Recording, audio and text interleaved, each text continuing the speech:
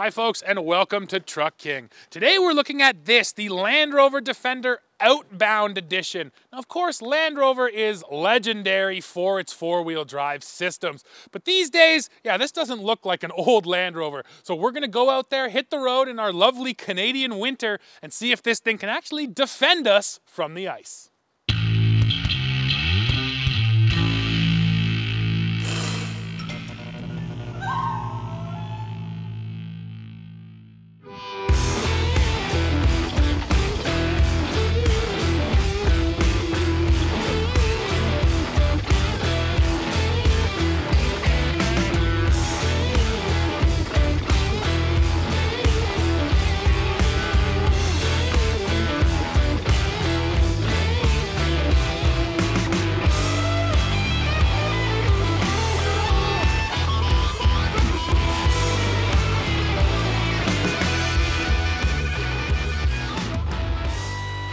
Let's start with what we have here today. So this is the Land Rover Defender Outbound Edition. What that means is it's the Defender 130. That's the longest version of this vehicle, but it only has 5 seats. It gets rid of the third row in favor of massive storage, and that's sort of what the name suggests. If you're outbound, going out and adventuring, and you want to bring a bunch of stuff with you, well, this is the Defender to get.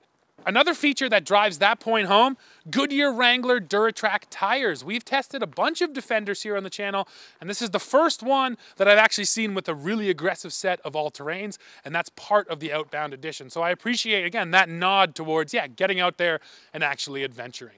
So today in this video, I want to focus on the four-wheel drive system. One of the reasons is we just reviewed a Defender, so if you want to see our thoughts on how it drives on-road, the pricing, the luxury, all that kind of stuff, go watch that video. Right now, we're gonna take advantage of what's going on outside. We have a very cold day, about -9 degrees Celsius, but yesterday it was raining, so the roads are absolutely covered in ice. We're gonna go hit the ice and see how the four-wheel drive actually handles in the real world. I mentioned the space in the back. Well, let's look at it, because this is truly the reason why you'd buy one of these. And it is massive. Just to illustrate, I'm leaning in, and I honestly can just touch that seat up there. This is a ton of space. So yes, if cargo space is a priority, this is the one you want to get. Now besides that, we also get a couple nice little features, like a 110 volt plug right there. You get a 12 volt plug right next to it as well. The other thing you'll notice is it's blacked out back here. So yeah, it is pretty dark. You don't get windows in the rear, but if you don't have passengers, it doesn't matter as much. Now, one other neat feature at the rear end of Defenders is right over here. You can actually just drop the air suspension in the back or lift the air suspension up in the back. Why would you want to do that? Honestly, for this model, it's more important because you're loading heavy things into it, and dropping the air suspension buys you a little bit of height. So when you're lifting up, you just don't have to go that tall. On the flip side, I can also pump it up. Now, I'll be totally honest, I don't really see a situation where I'd want just the rear end lifted up this tall. The only one I could think of, maybe hooking up a trailer. You back in under your trailer, lift it up, and then the ball goes on. But that's quite a lift back here. So that's just another neat feature and a bit of a different way to utilize the air suspension here on the Defender Outbound.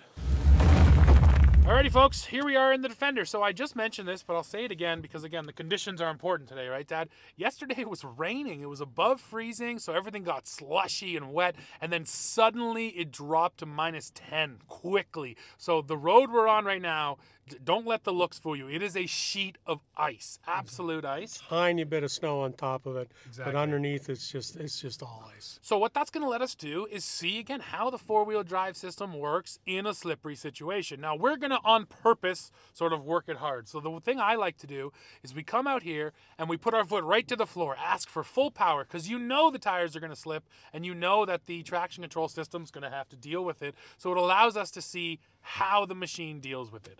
So, Dad, we're in auto mode right now, which, as the name suggests, it will automatically give you whatever it thinks you need. So I say you put your foot to the floor and we simply see what happens in auto mode. I just want to point out that this is an all-wheel drive vehicle. Correct. All the time. Yes. So the only things that we're going to be able to do is change the various modes, and then the modes actually control whether it has lockers, etc. So we'll do those one at a time. So right now we are in the basically the everyday driving condition. Right. exactly. Okay, so let's go. 3, 2, 1. Oh, getting sideways. Getting sideways. Okay. Whoa! Yeah, this can also be a little dangerous because it's seriously icy. So it actually delivered the power kind of quicker than I expected it to, and it didn't really try to get you back straight. It basically just kept you sideways, it felt like to me. Yeah, it's funny. It didn't really. I didn't get a lot of correction. Seatbelt there, driver. Oh man, I love the dinging though. Oh, the dinging Yeah, is so we good. didn't get a lot of correction, and we also didn't get power cut. No, it felt like the power was rolling on. Like, considering how much we were slipping and sliding, I Yeah. would have expected the power to get cut. I agree. Usually that's exactly what happens. This traction control kicks in and says, hey, we don't want you doing this, and it cuts your power right away. And yeah, that did not happen there. Yeah. So auto did okay, but it wasn't great. It wasn't as aggressive as I would have expected. Yeah, well, you can see from our track, so yeah, right friggin' sideways. Yeah, nice. Okay, well, we'll reconfigure and we'll try the next one in snow mode. Yes, indeed. Alrighty, Dad, so pull back up. So I'm going to go ahead and switch you over here to grass, gravel, snow mode. Now this is interesting. It brings up the low traction launch screen, which is probably what we need today. So let's try it with low traction launch. And as the name suggests, it should allow us to take off very gradually. Now it asks you to gradually apply the pedal. I think we should kick it a little harder just to keep things kind of even and see how it deals with it. Yeah, well, I'm not going to let any vehicle tell me what to do. But this is the setting that you would exactly want for today. So if you're ready, we can see what the difference is. Okay, let's see what it does. Here we go. There's the traction control. Yeah, it interrupted. Still pretty good amount of power that it rolls on, but it Yeah. interrupted quickly, and it felt like it was trying to keep you way straighter there. But it did also say that that mode was only effective up to 30 kilometers an hour. Sure. So as soon as I got over 30, then it started. It just poured on the power without really doing anything. Yeah. But as it suggested, and you know what? Maybe right now, just because we're going to come to another stop, do it as it says. Do a gradual takeoff and just see if it feels, super controlled. Yeah. Okay. Let's try that. Yeah. Yeah, that's pretty good, right? No wheel spin at all that I felt right there. Felt absolutely just solid. No, that was much better. Yeah. Yeah. So as the system suggests, if you do take off gradually, it does a nice job. It takes care of you. And that's interesting, Dad. I think we've kind of proven the point that the systems are important. It's snowing outside, put it in snow mode. Okay, so we will do one more. We now have it in mud and ruts mode, and as you can see, it's telling us that our center differential and that rear differential are now locked, and they're going to be locked before we take off, I should say, because before they weren't locked, and then we took off, and then it locked it. So let's see, yeah, in sand and, what is it, sand and rock mode? Mud and ruts mode. Mud and ruts. Too many Mud modes. and ruts. Let's see in mud and ruts if the lockers make a big difference. Okay. Good to go when you are. Okay. And here we go. Not a difference with the traction control. Well, no, it's okay. See, yeah, okay, so it's locked up, so everything's spinning. Yeah, you could feel four-wheel spin, but the traction control, and I guess in mud, you actually do want your wheels to be spinning, so it's trying to give which you is the wheel fine, but speed. it's interesting to feel it on the ice. So, so honestly, the snow mode makes a difference. Yeah, absolutely. Because it's recognizing that everything is slippery, and the whole idea here is to get moving with the least amount of spin possible. Precisely. Because that'll also give you the best possible steering and control. Yep. If you just want to kind of get out here and, fishtail and do donuts, well, then this works real good, though. Sure. So I think the interesting thing here, Dad, and part of this discussion is just the fact that these days with your modern Land Rover, yeah, you're not going, 4-high, traction control off. You're just going snow mode. And then it'll deal with that stuff. It'll deal with the lockers. You don't get access to those lockers. You simply put it in the mode and it will lock up when it seems appropriate. So a layer of control has been taken away from us. But on the flip side, it's also been made simpler because it's snowing, put it in snow and don't think about it. So, yeah. And I think that's the customer this is catering to. Honestly, and I think in some ways it makes total sense, and I'll tell you why. Because we have a tendency in the old school when it comes to lockers, 4-high, traction control, to use those things after we've already had a bad experience. Sure, after you're in other words, when you're already in the ditch and or you just spun out, you go, oh, geez, maybe I should have had those on, eh? Fair enough. Yeah, so that's it. Now, you know, it should be able to put them on for you, hopefully before you get in trouble, especially if you got it in one of the modes. Exactly.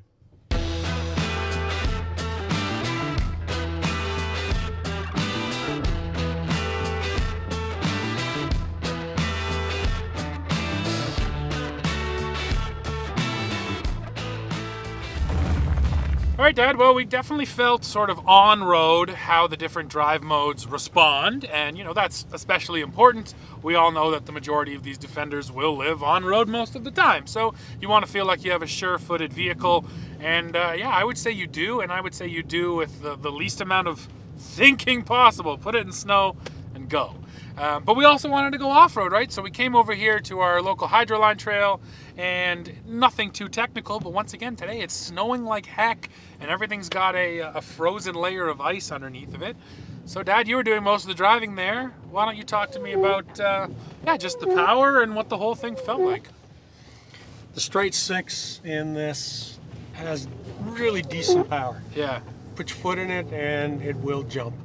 Comes on when you need it to.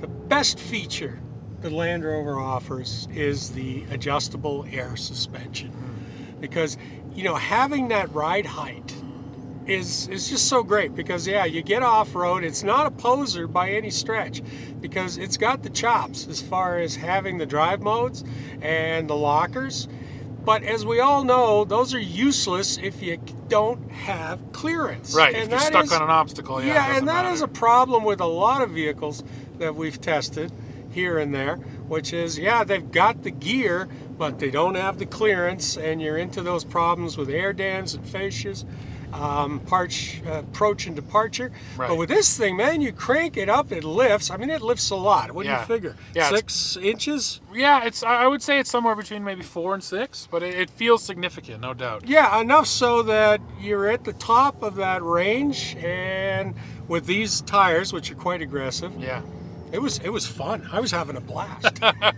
Yeah, it did look fun as well.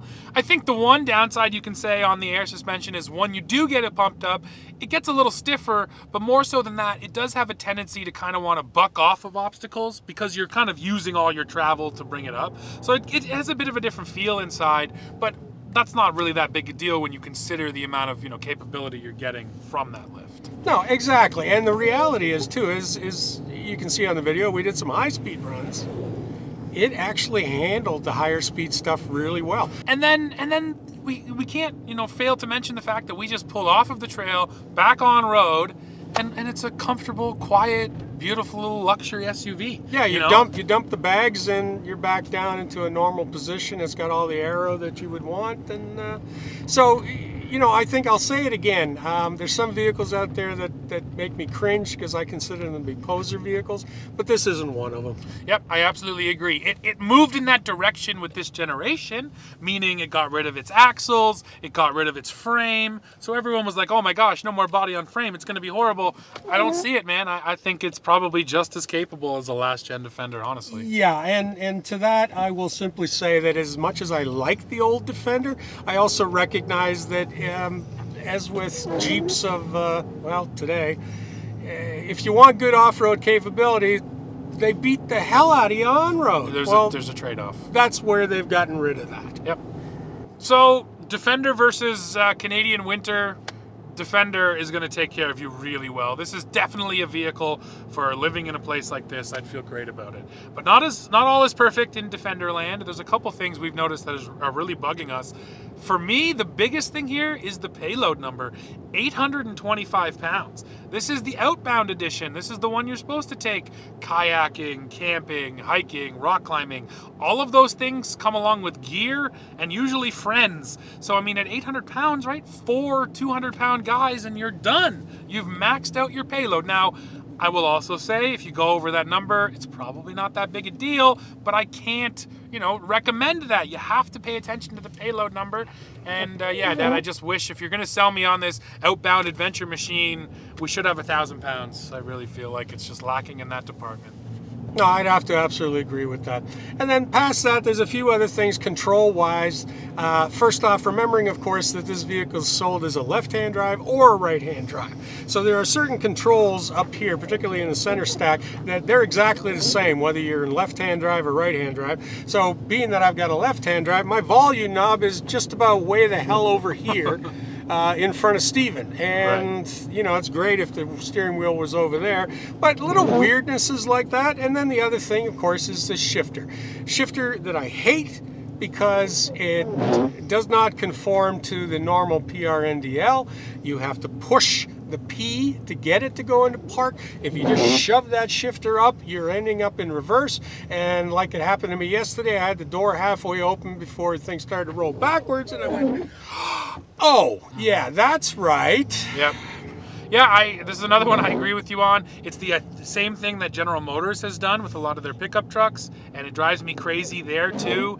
And I'll look at this from both angles. Some people have said that if you owned this, you'd get used to it. And I'm not going to argue that point. We're in and out of vehicles all week, every week, something new. So we don't have the chance to sort of get the muscle memory to get used to it.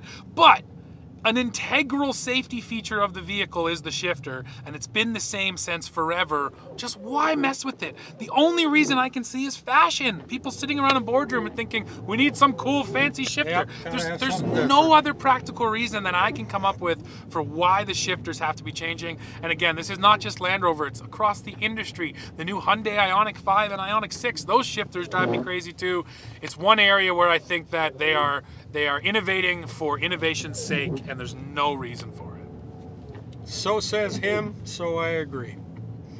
Well, folks, I do think we have come to the end of this video. Now, the last thing I do have to spit out, of course, is the price. Here in Canada, the Defender 130 Outbound, as you see it in this video, is $112,000. So once again, it's very capable and very luxurious, but you are gonna pay for that.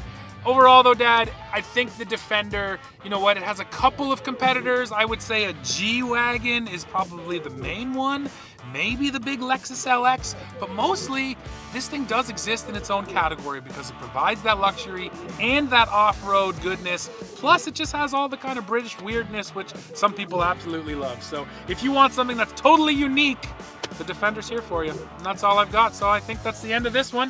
Why don't you folks go below now, leave us a comment, let us know what you think of the Defender and everything you've seen in this video. As always, while you're down there, don't forget to hit like, hit subscribe, hit join to become a member of Truck King, and then come back here to the channel to see what we're testing next.